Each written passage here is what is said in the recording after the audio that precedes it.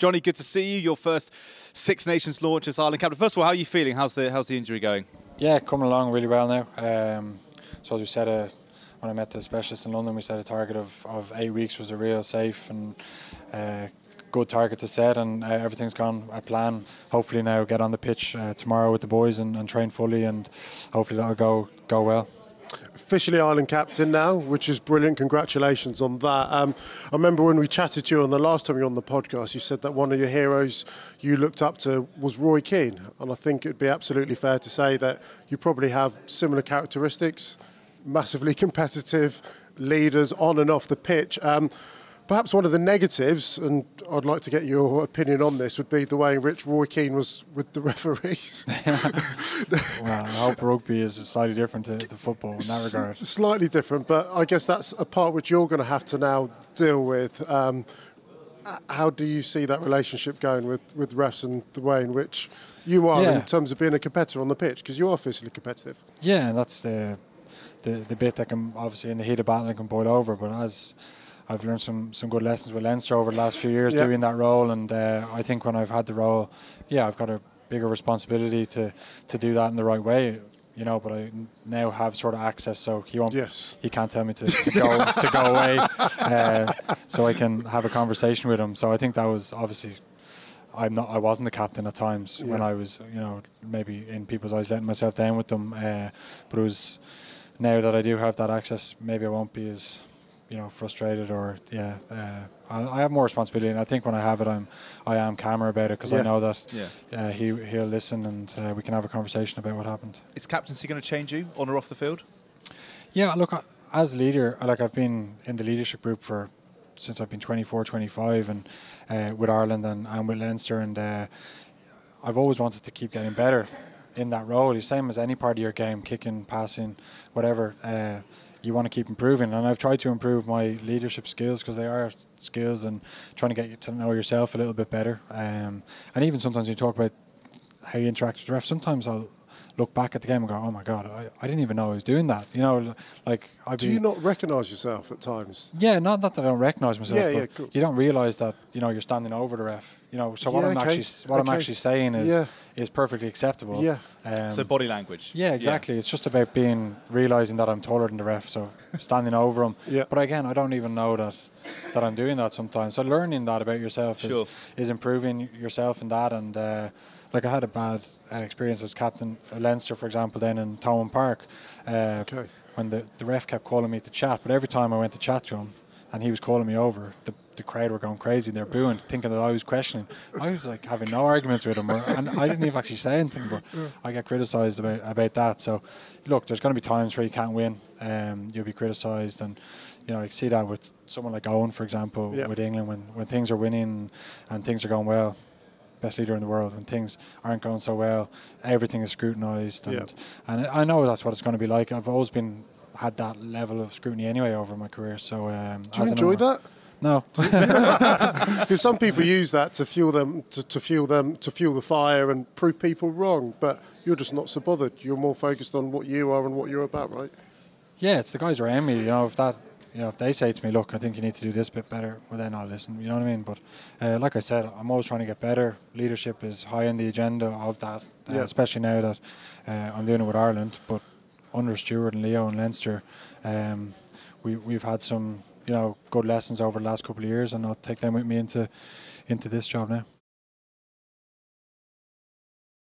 You'd have met with Eddie Jones, of course, after the World Cup final with the leadership group. What conversations did you have? What did you learn from the experience out in Japan, which will enable you to be a better team for this forthcoming Six Nations? Again, I think it's different for everyone. Okay. I think the experience as a whole was a fantastic one, and one that we all loved. I think that was clear from hopefully what people saw throughout the tournament.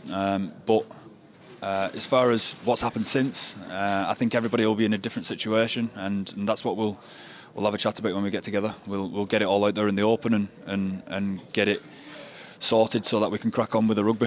I mean, both you guys played international rugby. you don't need any motivation when you've got that rose on your chest, I'm sure. But when you get to such a high like a World Cup final, then such a low losing a World Cup final, does it take a bit of time just to almost reset in your mind what you're doing it for, what you're driving for, what motivation you have going into a big tournament like the Six Nations? Not what I'm doing it for, not what motivates me. It was disappointing. It was very disappointing.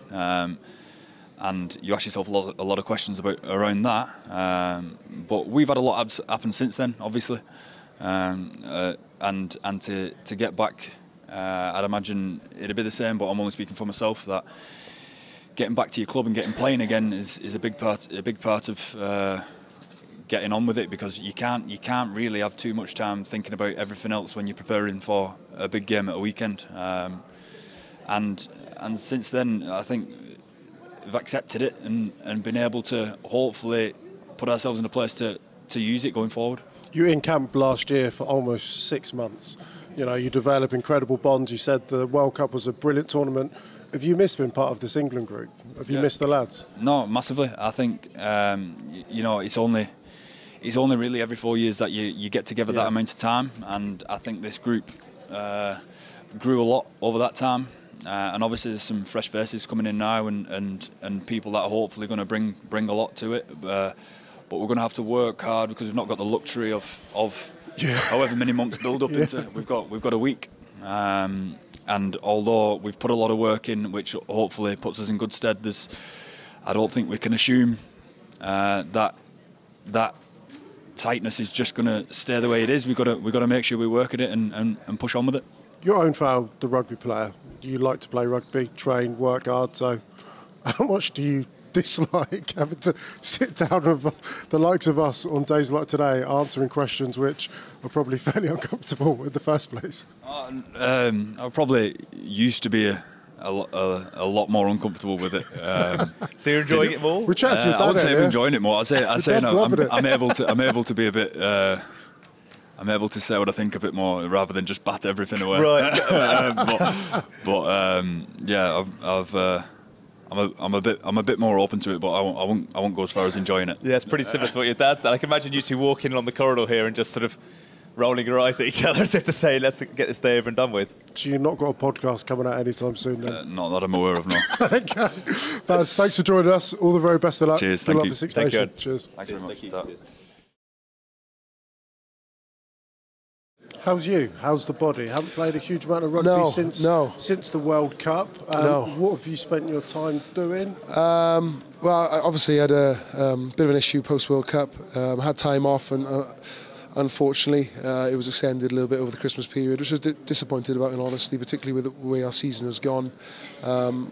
Really pleased to be able to feature in the last couple of games. Almost disappointed in a way to be leaving, without the W, and getting us back on track at the O's. But on the flip side, it's a change, and I'm in an environment with a lot of change, new faces, again, like we said, management and players, and sometimes a change is as good as a rest, and that's to be said for a lot of us. You're back in the hot seat again as Wales captain, obviously looking forward to Guinness Six Nations. How many more years are you going to keep coming back to these launches? Have you spoken to Wayne yet? Because I think he's probably got a better handle on an answer for that than me. But a question about you. I mean, I remember we spoke about this before the World Cup. You said that you had an outside chance of getting to the World Cup. Yeah. Proved that wrong. Fair play to you. Yeah. But we always talk about it. You're over 30 and everyone kind of gets a little bit twitchy. Yeah, just. I don't feel it. Well, that's brilliant. Exactly. How are you feeling? What are your long-term goals? Well, this is the thing. With initially, go through the initial situation we find ourselves in, with the change in the management, the new players that have come into the squad, off the back of a successful year last year, I'm going to be challenged by new management. We've got the vibrance and the energy of young players coming in, and you're thirsty for some more success. With the reason why I keep going, I don't forget why I started.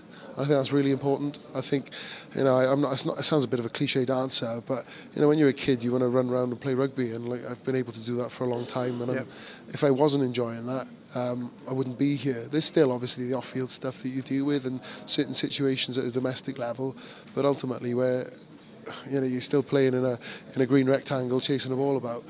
You're just doing it at the top end, which is where you want to be. Does it feel slightly different for you guys going into Six Nations as Grand Slam champions? No, I've done it before. A few humble times. brag. I've done it before a few times, and it's not a mic drop humble brag. Is it easier to win something one time or the second time? You know, and that's the question we'll be asking ourselves. And we're not going in as Grand Slam champions. We're going in as Wayne Pivac's new Wales squad.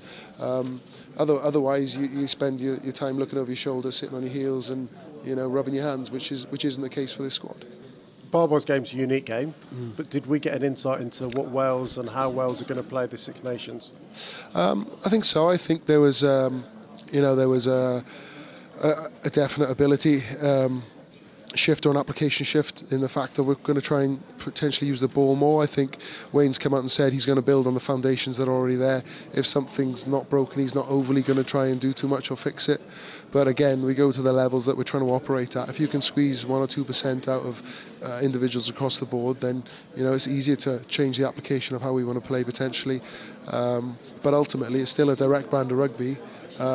We need to explore what we can do with the ball potentially a bit more, and that's gonna grow and evolve as we go through the campaign and beyond. I know that it's not meant to come across with any disrespect to Italy, but having Italy at home, especially that home factor the first weekend, first for Wayne Pivac, for the new players, that's got to be a nice way to start as opposed to being on the road at Ireland or Twickenham or France. It depends on your perspective again. From our point of view, Italy can sometimes be the most dangerous team in the competition because you don't necessarily, they're akin to a French side sometimes in the fact of you don't really know what you're going to get. They've always got strong set piece. Franco, when he was coaching Treviso or other teams, they always have a habit of using the ball or trying to be expansive. So we're probably facing a team with a new coach, going to play the ball a lot, got a lot to prove, always have done, with arguably one of the best packs in the competition. So, it depends on perceptions. Yeah. Good man. Thanks for joining us again, and all the very best luck. Good chat as ever. Thanks. Cheers, Alun. Definitely good luck to you today. Okay, enough from us. I think it's time to hear it from the horse's mouth. Let's bring in Scotland's new captain, Stuart Hogg. Welcome. How are you guys? You all right? How's it feeling today? That's a wee bit nerve-wracking, sounding a bit different. Actually, are you nervous? I am a bit nervous, yeah. Look, I've never been in a position to captain a side before, but I'm very much looking forward to the challenge. I'm always willing to learn, looking to improve, and now I have to be kind of semi-sensible, don't I? Learn and looking to improve. And I genuinely think that you've become Scotland captain because of the mistakes you've made, the way in which you've been able to learn and improve yourself. And I think that's probably best illustrated by looking at the plugs that you've had in your hair. Because I have no idea what you're talking about there, Hugo. You've understood some weaknesses and you've just tried to get them better. What's this? Is this just come and pick on Hoggy or what? I mean, yeah, it was actually, I think it was the first thing Alun Wynne asked me about this morning. Not how am I doing, how's the family? Mate, your lid's looking strong, is what he was saying. It is looking good. Yeah, so we're getting there, mate. Look, we've obviously had a bit of work done a couple of times. Have you admitted it? Yes, mate. Okay, cool, great. It's clear and obvious, but... Yeah. Shoulder to the head, it's clear and obvious. Mate, clear and obvious, mate. It's a red card. No mitigating factors. Yeah, clear red, it's off. But look, it's... I bit the bullet. I had it done, and I took a little bit of stick along the way, but I've got a strong lid now, so who cares? You do. In fairness, the worst part of it was having it, and then you put bleach in it. Yeah, and then got in trouble because I killed all the roots off again. It fell out. Yeah, I did had it redone, which was it was a little bit painful, but you didn't pay for it though. He's nodding. Yeah. Yeah, where do you want me to go with this, mate? Should we talk rugby? yeah. Should we talk rugby? Did it take you by surprise being asked to captain the side? I asked. I came you back. asked? Yeah, I came back after the World Cup and had a conversation with Gregor. Asked about his thoughts on leadership going forward, and said that I'd like to be captain. I'd like to have the opportunity to lead this team and try and take us forward. I'm incredibly passionate about playing for Scotland. I'm incredibly passionate about playing rugby, and I want to make a difference. So I'm very much looking forward to the challenge and extremely grateful and honoured to be given opportunity. I think that the captains that have been before me, like Sir Greg Laidlaw, Al Kellogg, John Barclay, and Stuart McInally have done terrific jobs. But I want to put my mark on it now, and as I say, I asked to be given an opportunity, and extremely grateful now to be in this position. I'm buying into this. You know, the way in which you speak, with passion, with honesty, #has1. I've always been that way. We've spoken about it. Exactly. But what kind of captain do you think you'll be? Pass. It's something I'm going to have to learn as we go along. Some things I'll not get right. Some things hopefully will be spot on. But again, I'm always looking to learn. I'm new to the captaincy side of things. There will be a little bit added pressure on me, but that's the pressure I put on myself. I'm old enough now and ugly enough now to realise that pressure comes with the game, and you've just got to bounce through it. If I make a mistake, you bounce through it, you get on with your next job. And everybody's going to be the same. As I say, I want boys to play with confidence, and mistakes will happen. Bounce through them, get on with our next job, and make sure that we're not in a position where we're making the same mistakes time and time again. And enjoy it. Enjoy the opportunity to lead. Enjoy the chance to take this team forward. We're here to win test matches. We're here to have fun. But ultimately, we're here to inspire our nation, and we're going to do our utmost to make sure that happens. I'll tell you what, I hope every player that plays for Scotland in the Six Nations are as passionate and as honest and as excited as how you're making me, because, yeah, I'm excited to see what this new era of Scottish rugby will look like under your captaincy. Stuart Hogg, thanks for joining us, and all the very best of luck. Thank you, guys. Much appreciated. Thanks, Stuart. Brilliant.